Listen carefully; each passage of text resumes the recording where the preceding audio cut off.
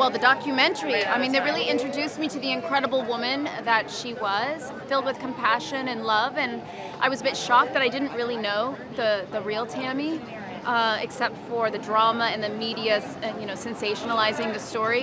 And I thought, it began my journey of getting to know her and my journey of trying to get this film made and introduce her to a new generation of people. You know what? I think it's because I love her so much. I really love what she stood for.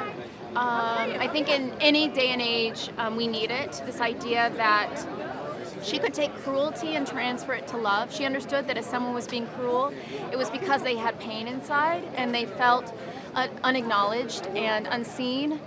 And so she would always cross the line. I mean, we're living in a time right now where there's a lot of things slinged back and forth, and we're always upping the insults and upping the hurt, and you did this to me, so now I'm going to do this to you. And she really was the example of turning the other cheek and saying, you know what? I'm going to give you love because I understand that you have pain, and I want to know where that pain comes from. And it's something I think we can all learn from. No, the only thing I knew of her was what comedy sketch shows taught me, and that wasn't the full picture.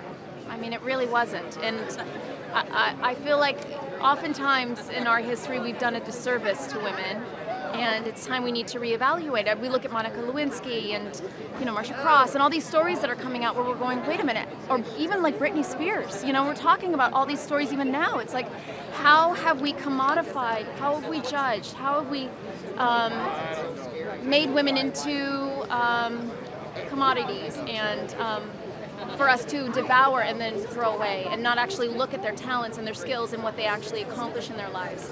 Why did we focus so much on how much mascara Tammy wore and not actually how she loved people and healed people? So it's about time we change that. I want them to love her like I do. I mean, I want them to maybe just even, preparing for the role, it taught me a lot. And I hope this will happen. Social media can be a negative place. And there was one moment where I was getting attacked by someone who was being quite mean to me, and I was like, where is this coming from? And I clicked on the platform and I started to get to know the person.